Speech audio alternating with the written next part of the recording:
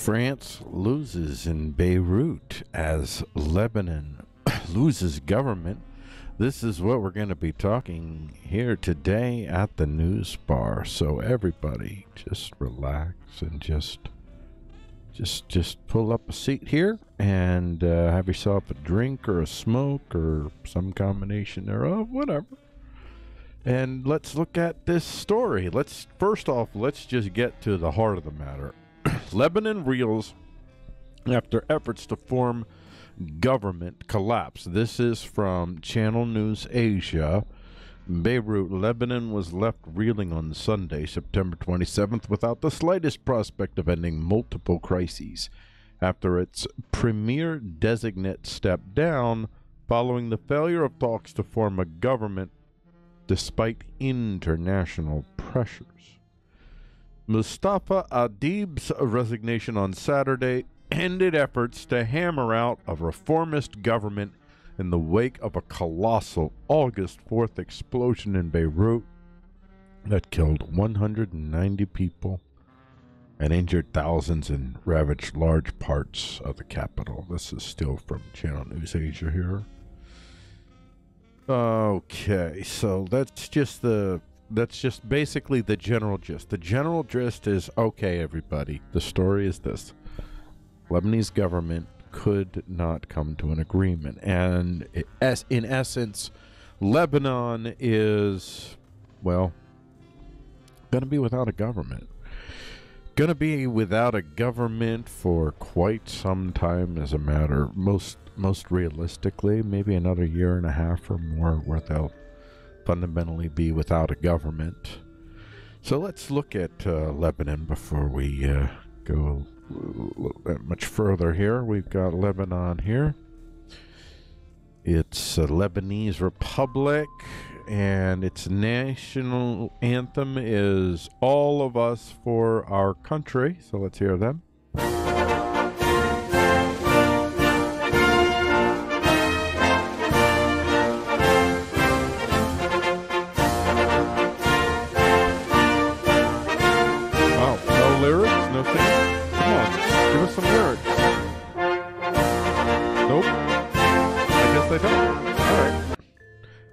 If they do, I apologize. I missed.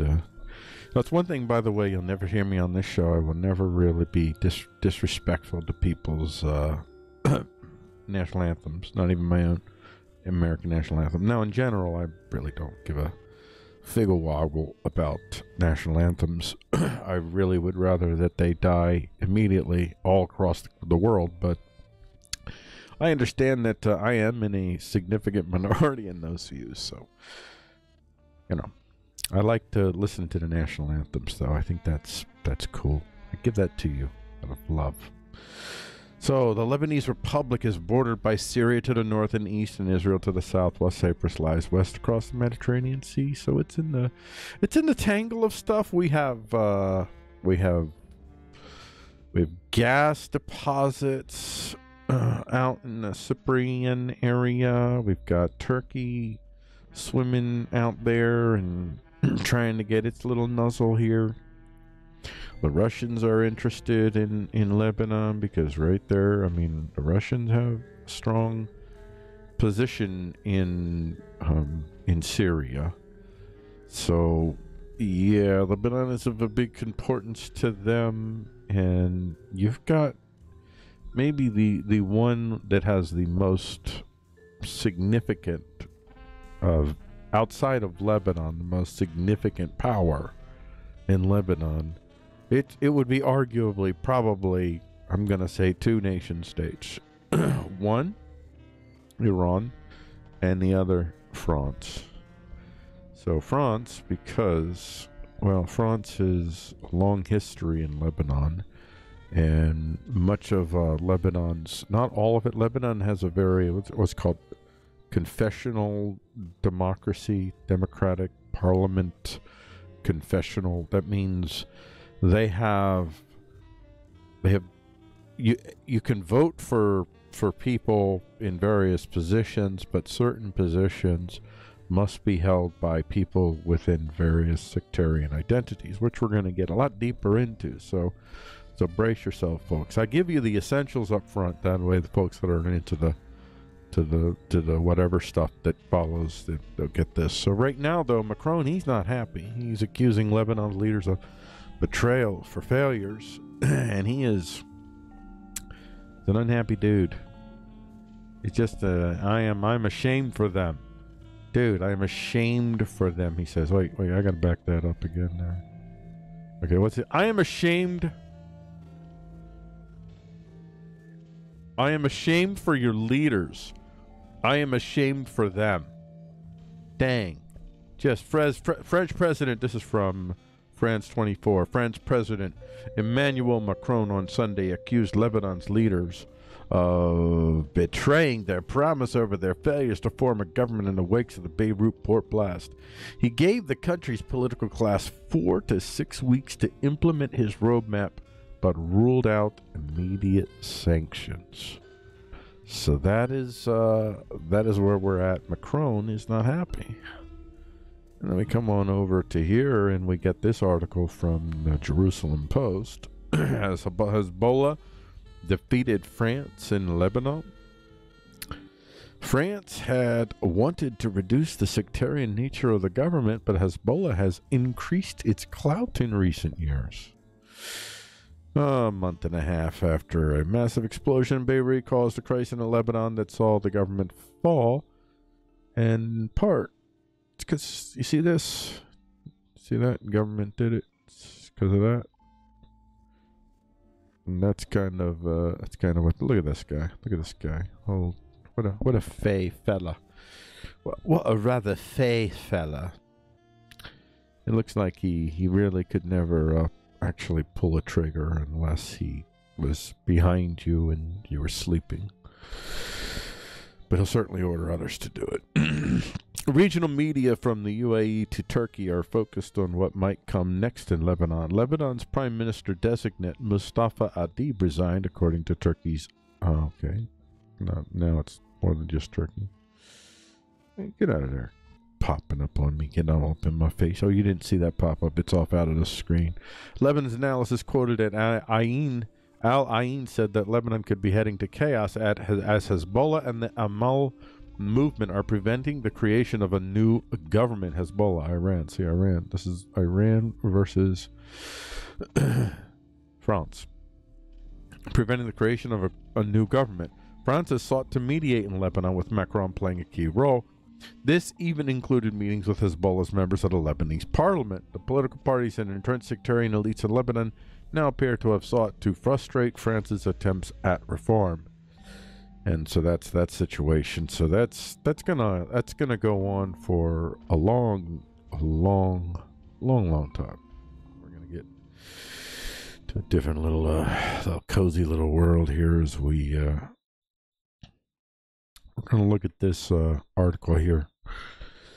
Yeah, we're gonna do that. Where's my I got my there we go. Gotta get that music, dude. What's your music not playing for us? Of course you need the music. Smooths out the bad. It just smooths. It rounds out the corners. That's what it does. Constructivism. The core idea behind constructivism is that identity, whether national, ethnic, religious, tribal, or otherwise, emerges out of institutions and practices over time.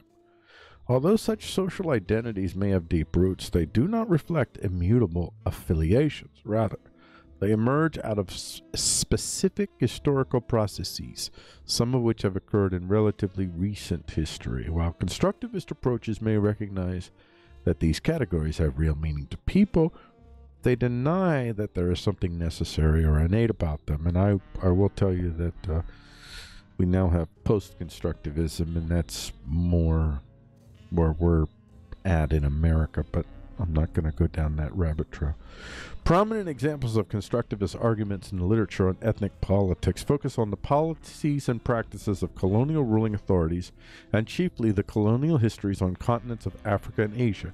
For example, the divide and rule policies favoring one ethnic or religious group over another, either created, altered, or reified ethnic or tribal categories, often laying the groundwork for conflict and violence along identity-based lines in the post-independence period. in the Ottoman Empire, you know what, I'm not going to read the rest of this part here, but I'm going to read more from this article. However, I just want to note here that constructivism, in a sense, well, I'll just say this is the, I'm not, you know what, I don't want to get complicated. Just stop it. In the sense that they're using history as their scientific measuring tool, they're the extension of Hegel. Hegel, who is the one who fundamentally shifted. Well, not all people have embraced the historical analysis of the human organism, but many have, and certainly the constructivists. Constructivists. This is certainly the camp that they're ultimately coming from. Now now here's instrumentalism. Sorry, as they're describing it, an alternative framework for. By the way, just bear with me. This is all related to Lebanon, and I'm going to give you a clue. It has to do with their confessionalism. So just bear with me. Even the article itself is called Lebanon, the Sectarian Identity Test Lab. So this is all relevant to give you a sense of what's going on in Lebanon. Instrumentalism, an alternative framework for explaining the rising political salience of identity-based cleavages, assumes that economic or political interests are the true motivation behind political mobilization along what appears to be ethnic or religious lines. Elites, especially the leaders of political or social organizations, are key actors in instrumental approaches. Such cultural entrepreneurs deploy language, symbols, and appeals rooted in the history or doctrine of a particular ethnic or religious community as they engage in struggles over power, consciously playing upon these identities to shore up their own support. Examples of the instrumentalization of identity abound in the Middle East, such as Bashar Assad's use of the sectarian card during the Syrian uprising, claiming that the opposition largely consists of Islamic extremists who pose a dire threat to Syria, or Saddam Hussein's promotion of neo-tribalist policies to consolidate his authority in the late 1980s and early 1990s. Instrumentalism, in a sense, is kind of going to the I guess the empirical. I'm trying my best, so if I sound like an idiot, I do apologize. I'm not a trained professional. I'm just a dude with an opinion. But as I understand it, when we're looking at constructivism, this is the idea that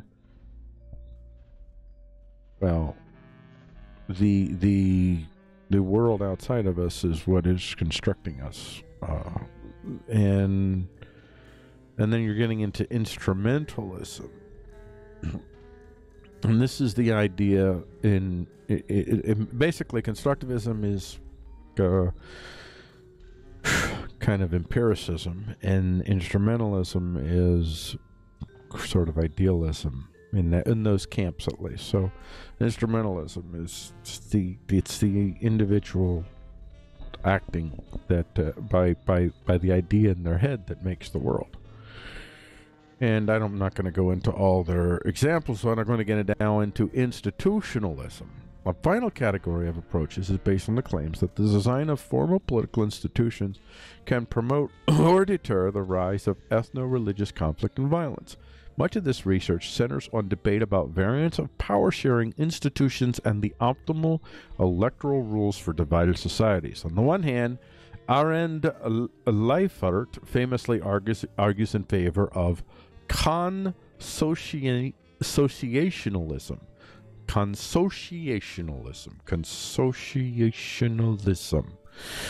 Now, that's another rabbit hole to go down, and I'm choosing not to do it for time's sake. But I might later. Maybe I encourage you to check it out yourself. In which, and hopefully I'll remember to, in which the leaders from different ethnic or sectarian groups retain significant autonomy and power over decision-making within their own communities and adopt national-level decisions largely by consensus, with inbuilt veto power aimed at checking any group from becoming dominant over the others. On the other hand, political scientist David Horowitz suggests that institutions that allocate power along communal lines tend to reinforce identity-based divisions. He argues instead for integrative institutions that compel politicians to seek the support of members of other communities to gain and retain power. These approaches are useful in explaining how existing institutions structure the incentives facing politicians to cultivate support beyond their own religious communities. So you force them to build a coalition that doesn't simply rely on their faction. Nonetheless, even if a clear institutional recipe for promoting more inclusive politics can be identified, politicians must first agree to adopt the prescribed electoral system or government structure, an outcome that is far from sure. Now we're going to get to the last part here that we're going to actually cover, at least in this video. Now I will have a link to this article and some of the other articles that I covered here below. So as I usually do, so you can check the articles out for yourself, draw your own conclusions. Lebanon is the example par excellence of a political system structured along explicitly sectarian lines. Prior to the outbreak of civil war in 1975, it was even lauded as an exemplary case of consociationalism. The system also incorporates element, and this is getting back to the confessionalism. This is what makes it a consociationalism. So it's kind of a combination of confederal and social. I don't know, association, confederal association. So it's a consociation. Not an association, it's a consociation. Like there are federal systems where they're not, and then there are confederal systems. Confederal systems tend to have more autonomous power from the local regions. So that's essentially, but in this case, it's actually based upon sectarian assumptions. The system also incorporates elements of Horowitz's integrative principles by requiring voters to cast ballots for all candidates, even those from other religious communities. However, pre-electoral bargains among political leaders and parties from different communities effectively undercut incentives to politicians to garner support from citizens from other religious communities. Furthermore, the very fact of the Civil War, as well as chronic political tensions and episodic political violence, demonstrate that the formal institutions cannot solve all problems. One thing is certain: the allocation of political offices by sect, which makes access to power and resources contingent on communal affiliation, boosts the salience of religion in political and social life. The allocation of political offices by sect. It has a tendency to create all types of, whether they're intended or unintended, all types of institutions, structures form, and certainly belief systems do this. And when belief systems are attached to real government power in which money is exchanging hands and guns are protecting interests, then you've got a whole other element when it comes to sectarianism in general. What all these nation states need is what America has the capacity to be, and all of these nation states have the capacity to be as well if they so chose, but they would have to overcome a lot of physical limitations, and physical and resource limitations.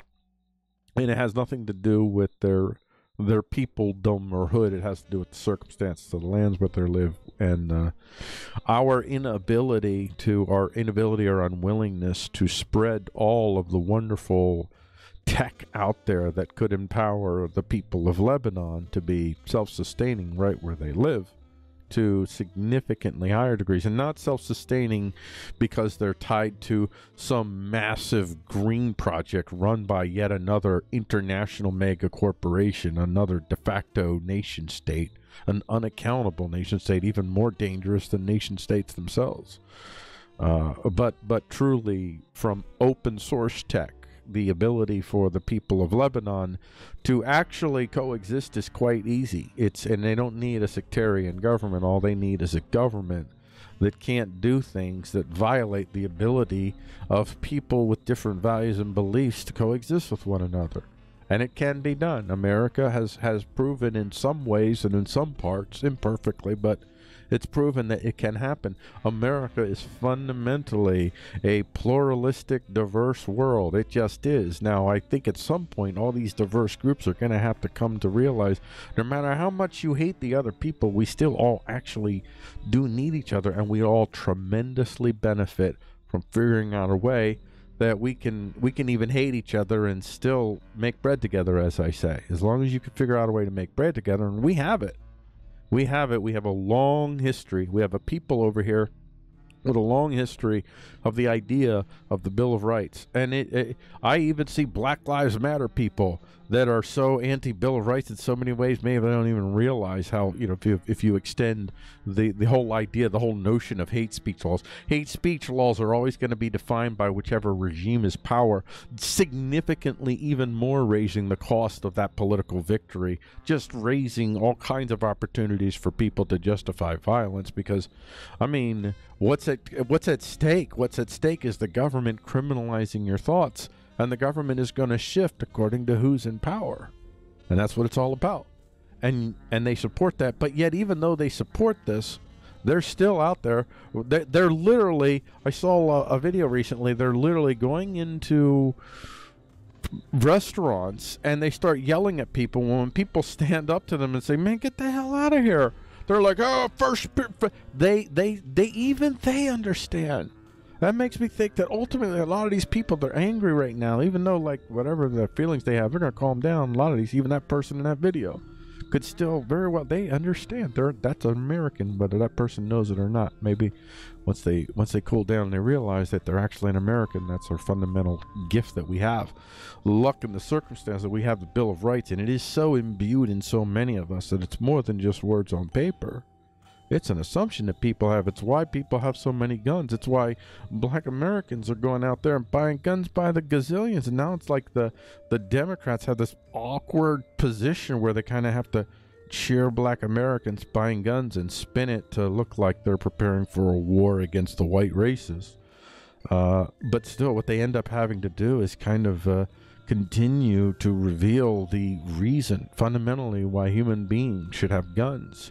And a government that does not allow its citizens to have guns is fundamentally not a government to be trusted. You end up with something like Lebanon. So, hey, Lebanon. I don't know necessarily. I wouldn't want to just hand out a whole bunch of guns to people carte blanche. I think there's there's some methodology as people have the secure situation around them, and so many things that we can do in Lebanon today, I'm sure, in terms of the tech, the hydroponics, aquaponics, 3D printing, microgrids, microfactories, that's tied to the 3D printing.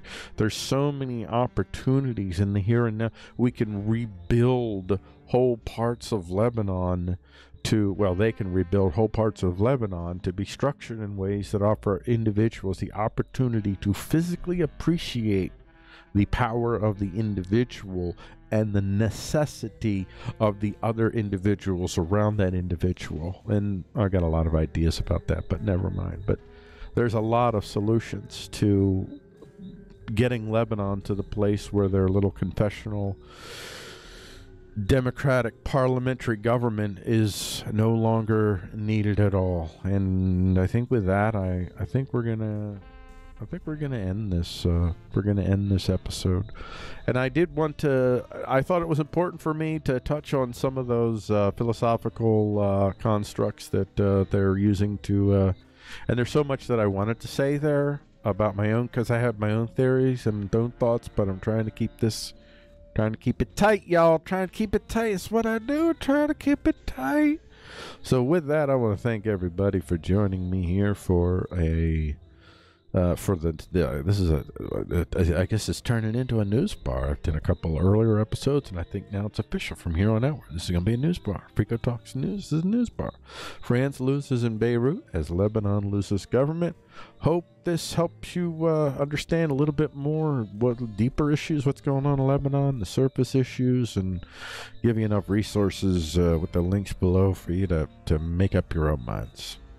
So have a great rest of your day, because, I mean, really, unless the wolves are at your door right this very second, why the hell not?